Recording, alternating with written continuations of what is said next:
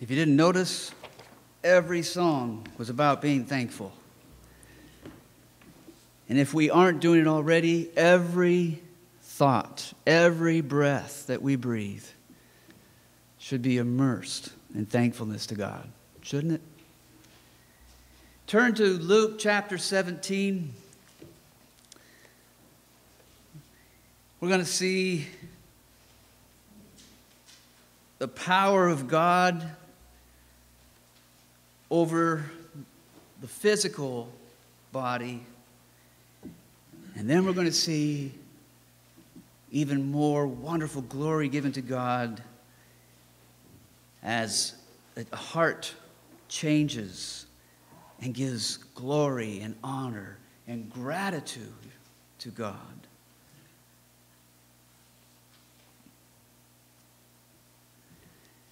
Luke chapter 17, starting verse 11.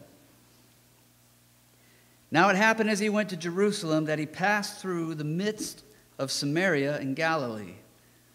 Then as he entered a certain village, there met him 10 men who were lepers, who stood afar off.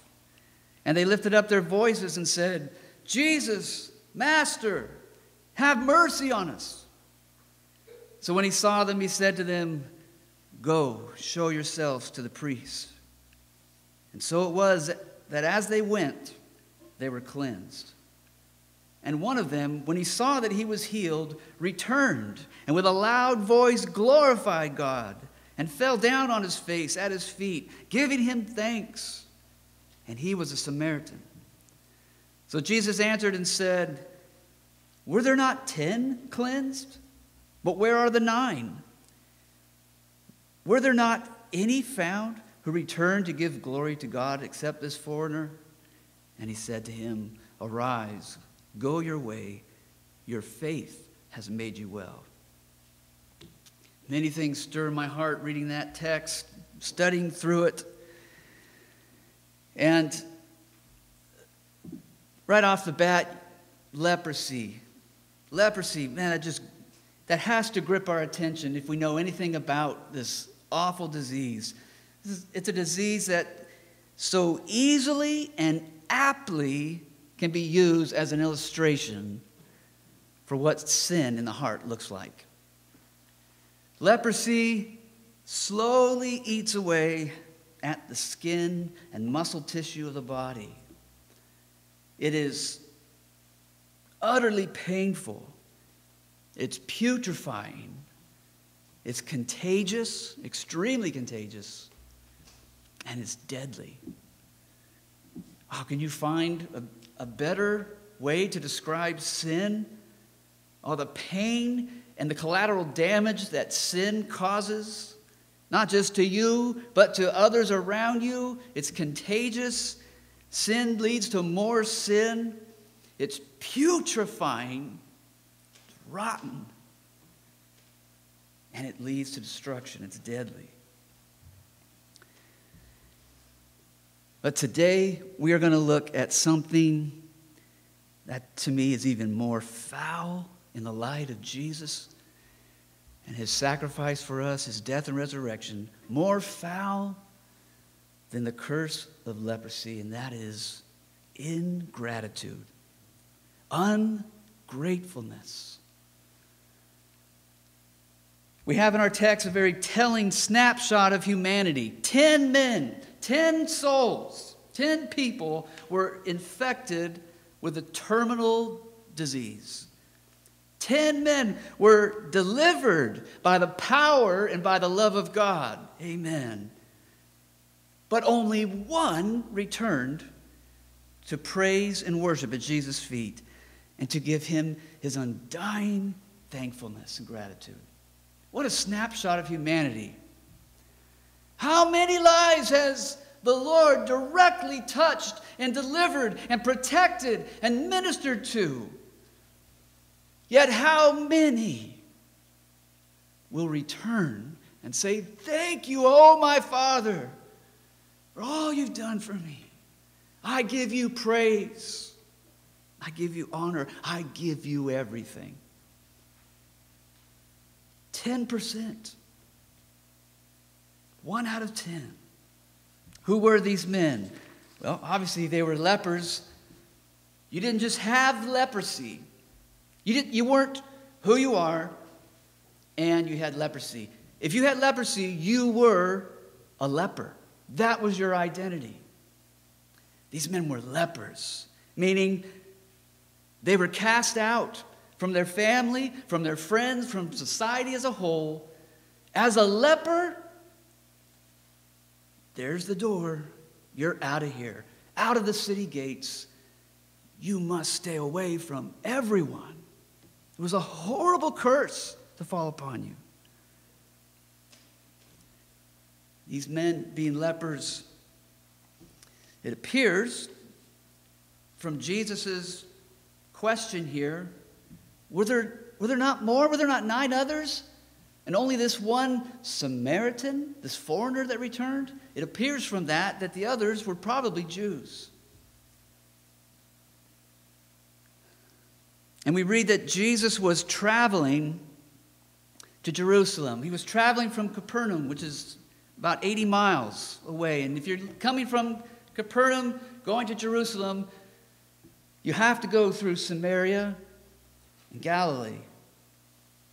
And we read that as Jesus was entering one of the villages on his journey to Jerusalem in Samaria, as he was entering the city, he heard 10 men crying from afar off. They're not allowed in the city, but they see Jesus coming, and he's just about to walk in. And this is their chance. They cry from afar off, "Jesus, Master, have mercy on us." Pay attention to how they addressed him. Jesus called him by his name, and his name means Yahweh saves. Yahweh, God is salvation. The Lord saves. And they called out his name. They heard of this man who works miracles. They've heard this man who speaks like no other man speaks. And they say, "We are calling out to you because we believe that God saves, and God saves through you, Jesus." They called him out by name. And then they called him out by title, Master, though they didn't know the full depth of that title for him. Lord, supreme authority, Master, the one who saves, the one who we are to give all to. Jesus, have mercy on us. These men properly identified Jesus as their Lord, but only one properly honored him and served him as their Lord and Savior. That's the difference. They were equally needy, equally condemned men, cursed with a disease, cursed with shunning from society. They were equally desperate. And they all shared the same answer to prayer. These men were very similar.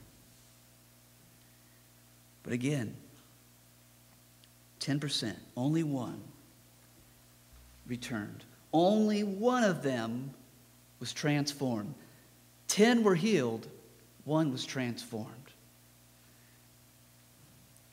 It is the heart that is transformed by the matchless grace of our Lord. That heart is truly grateful before God. Hear the astonishment in Jesus' words. Let's look at verses 17 and 18 again. So Jesus answered and said, "Were there not 10 cleansed? But where are the 9? Were there not any found who returned to give glory to God except this foreigner?" There's astonishment. There's a hurting there in Jesus' words. Where are the rest? Do they understand what has just happened? Jesus told them to go show themselves to the priests. And what that meant was, you don't come back into society if, in fact, the Lord does work on your behalf and he heals you of that leprosy, and those horrendous spots go away and the putrefying smell, your skin is restored. If that happens and the Lord touches you, you still weren't allowed to come back in to society until you showed yourself to the priests. And the priest would inspect you and say, yes, the leprosy is gone. Well, these men, while they were fully covered, as they were, coming to Jesus as they were, as lepers, he said, go show yourselves to the priest. That's a bold statement. You don't show yourself to the priest unless there's no leprosy. But he says, in your state right now, you go to the priest, to the one who will represent you before God. And it says, as they were going. Not when they got there, as they were going. That means for the first 100 paces, for the first 200 paces, for the first 2 miles. I don't know how far they had to go. But for the first leg of their journey, they still had leprosy. And I don't know if it happened little by little or if it just, boom, it was gone. But it says, as they went, their leprosy left them. It required faith. This is belief in Jesus as Lord, Jesus as healer, as deliverer. That proves all 10 of these men exercised faith in Jesus. Let's not take away that from the 9 that didn't return. They put faith in the word of the Lord. How many people won't even go that far? How many people won't humble themselves? How many people say, what? Go show myself to the priest? Do you see how rotten I am? I'll be rejected. I'll be shunned. I'll be ridiculed. It took faith to do this. All 10 exercise true faith. And yet, Jesus says, were there not 10 that were cleansed? Where are the 9? I look at this world. I look out at those who take the name of Christ, and I hear Jesus' words as he looks out and says, where are the 9?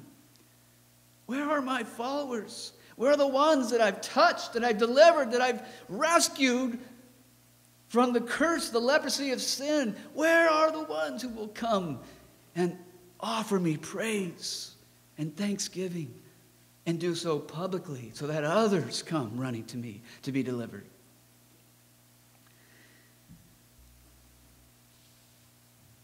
Where are the public praises of God's people whom he's redeemed from the midst of this crooked and perverse generation? When this man fell on his face and worshiped at Jesus' feet, it says he fell on his face. That was the ultimate sign of humility and honor. Falling down. I am nothing, Lord. I give you all praise. I give you all the thanks in my heart. I am so grateful. I lay down at your feet. When he did that and worshiped, I guarantee you it wasn't in a vacuum. It wasn't in private, because wherever Jesus was, there were those around him. There were others present. This was a public praise service that this man gave Jesus. Public praise to God should never be a hindrance to our worship to him. It shouldn't matter what others think. It should be so easy to say, praise the Lord. He saved me from that accident I almost had when that guy changed lanes coming the other way on Highway 42. It almost hit me. I've had one of those moments. Praise God. You share it with others. Oh, the Lord saved me from a terrible accident. I could have died right there. Or, oh, the Lord's been so good to me. I've had such a good week. How's your week going? Public praise, public gratitude should never be a hindrance. Never be a hiccup at all in our daily communion with the Lord. It shouldn't matter if we're in private or in public. We should be a grateful people, shouldn't we? At all times. Gratitude, then, bears the clear mark of salvation. Hear that again. Receive it. Gratitude bears the clear distinction, the clear mark of one who is saved. Can we really be grateful for something that we've never received or that we don't believe in the first place? Thankfulness for all that God has accomplished for me to be saved should be the driving factor behind everything I do, behind everything that I am. He is my propitiation for sin, my substitute. He took my torture. He took my condemnation. He took my public shame, my agony, my desperation, my leprosy. And he cleansed me. Because I know and believe this to be true, it should drive me to the place of grateful worship every day of my life. Is there a place for me to complain when someone says, "How's your day today?" Let me tell you how rotten my day is. Guilty. I'm guilty of that. Is there room for complaining and grumbling? I don't know. I'm thinking as a leper, this man had nothing. We don't know how long these lepers were out there. Their clothes were probably worn out. Their shoes, if they had any, were long gone by now. Maybe this man who returned to Jesus was barefoot. Maybe he was walking. I doubt he was walking. I bet he was running. What does our text say? And one of them, when he saw that he was healed, returned with a loud voice, glorified God, and fell down. You don't just walk casually and say, "Hey!" He's running. And I'm sure if he's got bare feet, he's running over all kinds of obstacles and sharp rocks. And ow, I can't walk barefoot. I have tenderfoot. I'm a tenderfoot. But I'm sure he had all kinds of reasons to say, "Man, this is a long run back. Maybe I'll do this tomorrow." Is there ever a reason to say, "No, I won't immediately right now offer God praise. I have an opportunity to do so publicly. Oh, this is going to be even better." There's never a reason to grumble and to complain in light of Jesus as our propitiation for sin.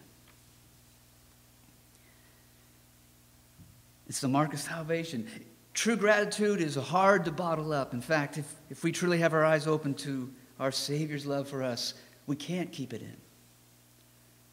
This is what the psalmist said in 103. David says, "Bless the Lord, O my soul, and all that is within me," every last drop. Bless his holy name, all that is within me. Bless the Lord, O my soul, and forget not all his benefits, who forgives all your iniquities, who heals all your diseases, who redeems your life from destruction, who crowns you with loving kindness and tender mercies, who satisfies your mouth with good things, so that your youth is renewed like the eagles, so that your flesh is renewed like a baby from leprosy. My leprosy of heart is cleansed, it's purged, and I have shown myself to the high priest, my king, and I am cleansed. I am restored, and I will praise him. Yes, I will praise him more and more. I hope you have your Bible. Let's put this account for a second aside. Turn to Luke chapter 7. 10 chapters back.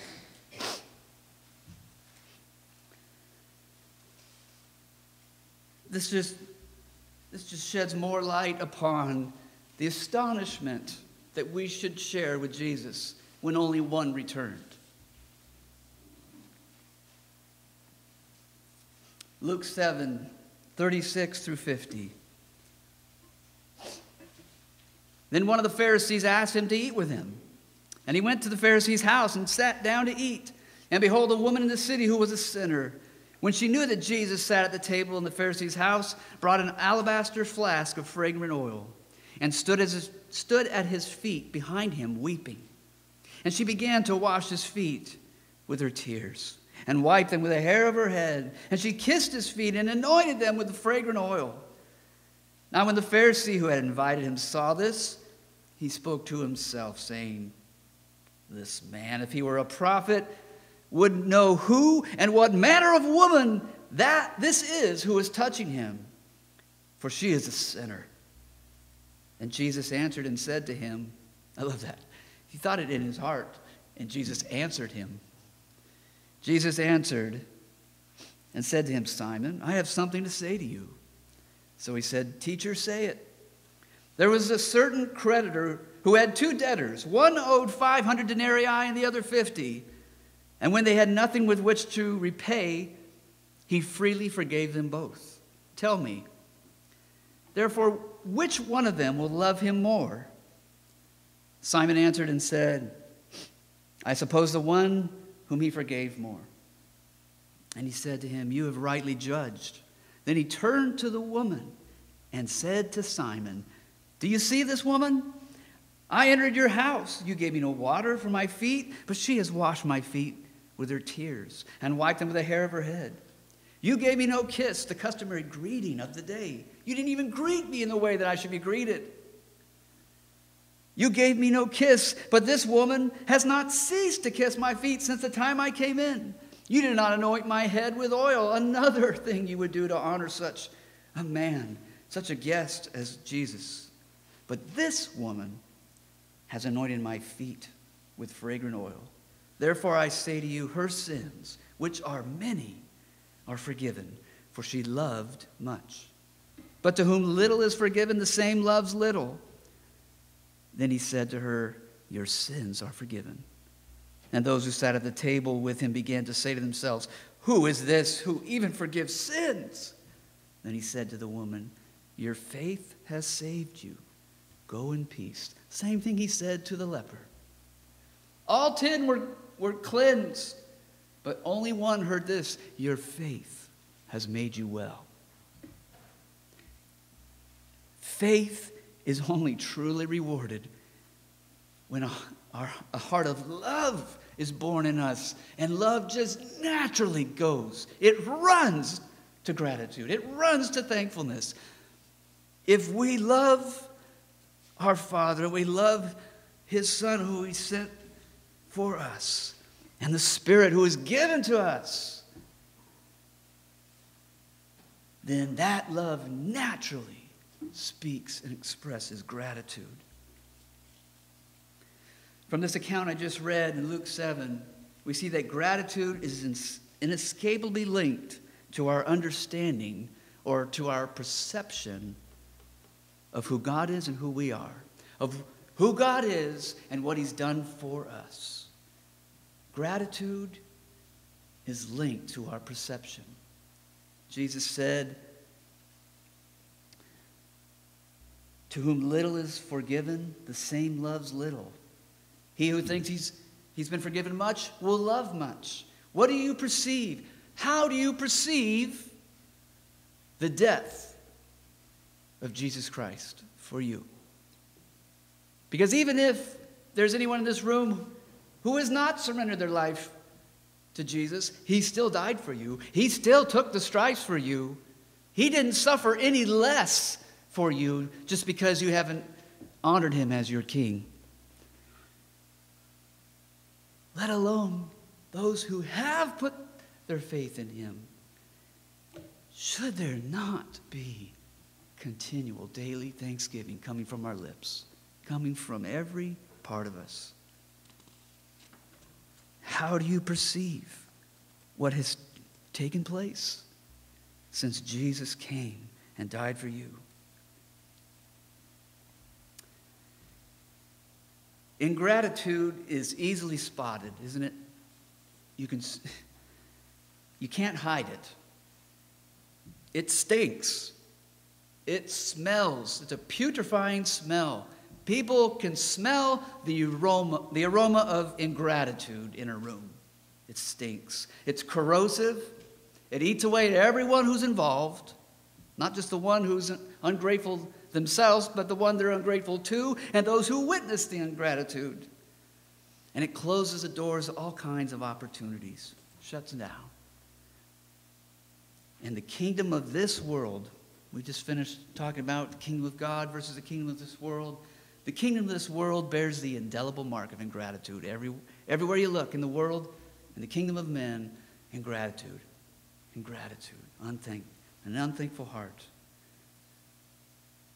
This world is not moved by the stripes on Jesus' back. They don't take notice of the drops of blood that gushed from his side. It's unavoidable when someone is ungrateful. Can't hide it. But neither can you hide true gratitude. True gratitude and thanksgiving to God cannot be bottled up.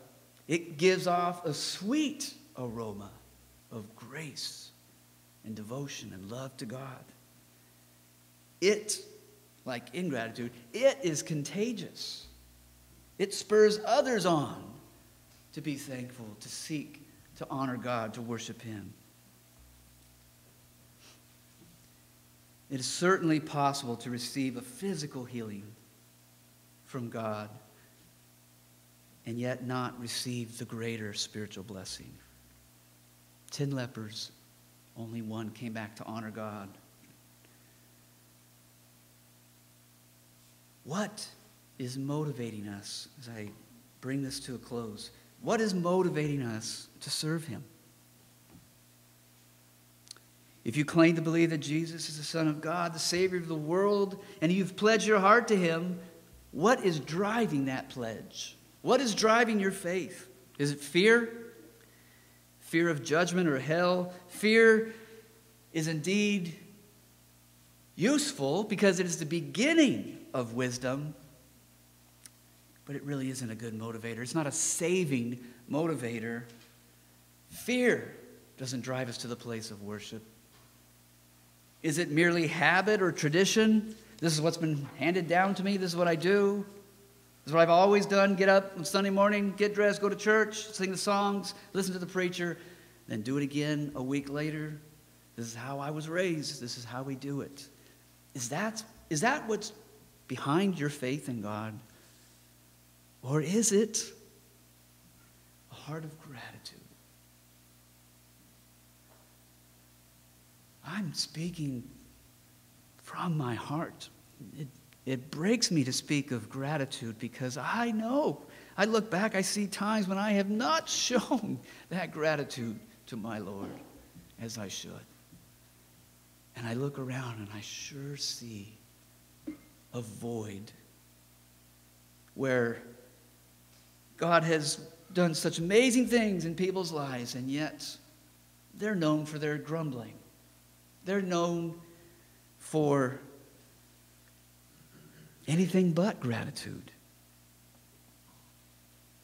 All of these men prayed, but only one praised.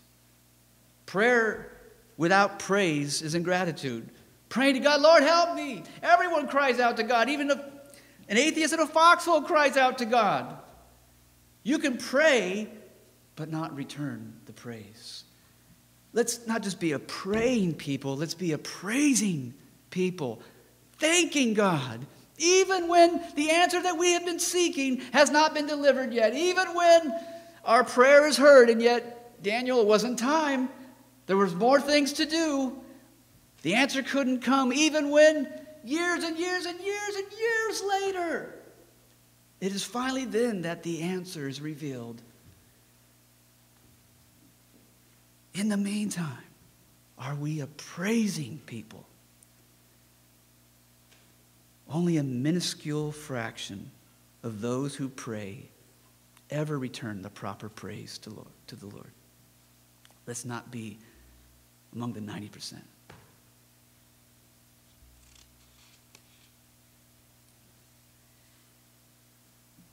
Thankfulness does have a cost.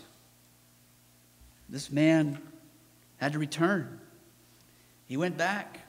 I don't know how far the journey was, but he came back and he humbled himself on the ground, honoring God. He humbled himself, and he did so publicly. Thanksgiving has a cost, but it's nothing compared to the cost that Jesus paid to save me. One man who expresses his thanksgiving to God brings incredible glory to God. Imagine what 10 people can do. Imagine if there's 20 people here that have been cleansed of the leprosy of their soul. Imagine how incredible it is if all 20 come and fall down and publicly praise God. That's the church. That's the beauty of the body of Christ. Yes, one light can shine brightly for him, but the body of Christ, a city on a hill, that is what changes the world.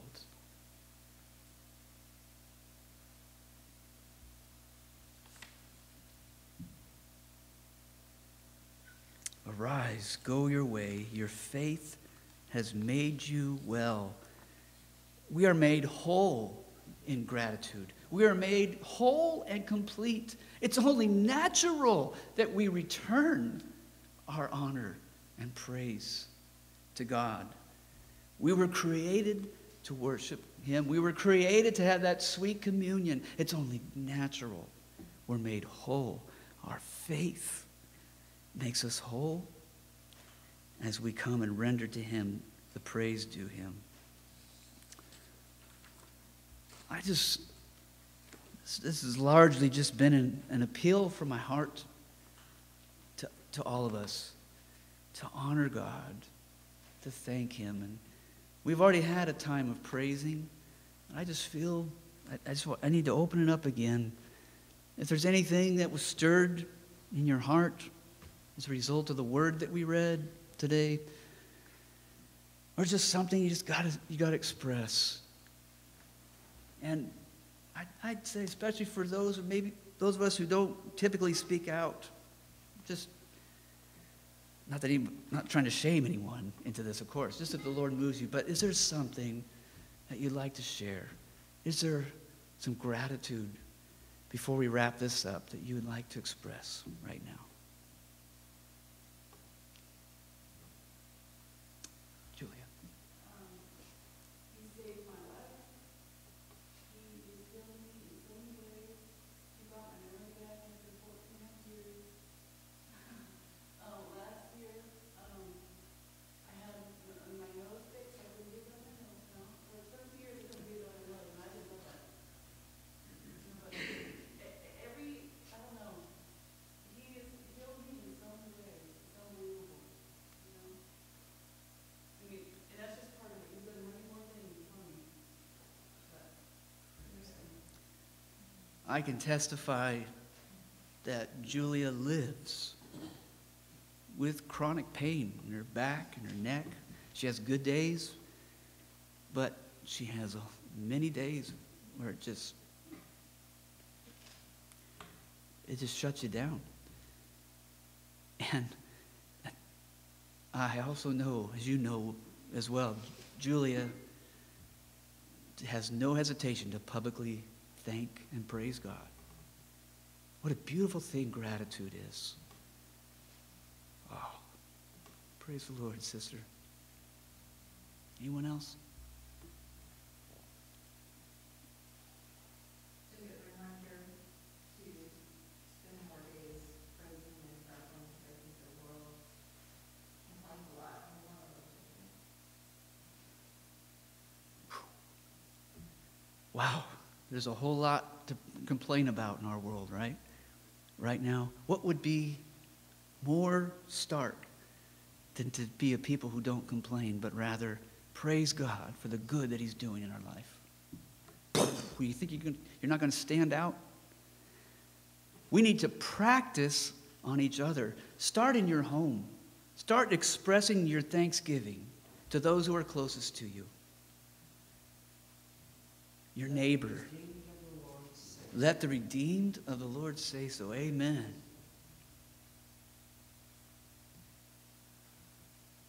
Anyone else? Yeah, I was given a diagnosis about 5 years ago that I have 5 to 8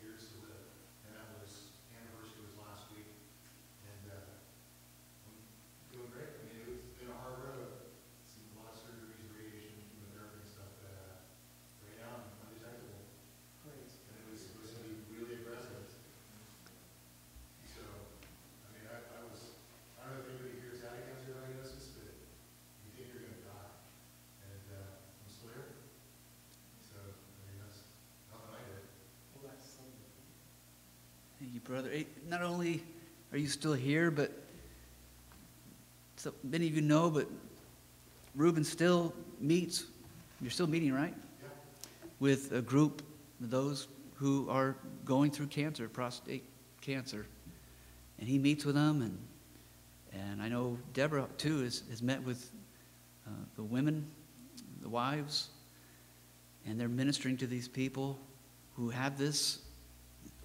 It's a death sentence. And only God can heal. Praise the Lord.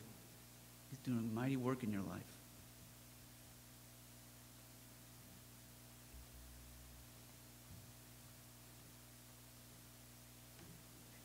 Praise God. Even though I talked about it in Sunday school this morning, talking about a lot of things, but one is, where's my focus? Lose focus a lot. God's patience, grace, love for me never ends. And no matter what, He's there.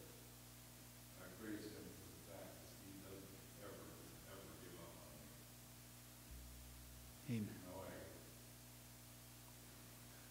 He has reasons to put to death because of His life.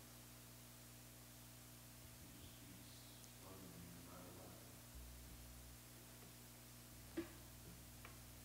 It's Praise God for my beautiful, beautiful kids. Just a gift.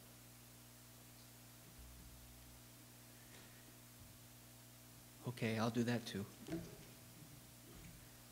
How could I thank God enough for my kids? Oh, I tell you what, we've gone kind of long. I know the kids are in the back. How about we just stand? I'll just close us in prayer. Actually, Don, can you just close us in prayer from where you're at? Let's have this be a new start to us being a praising, thankful people.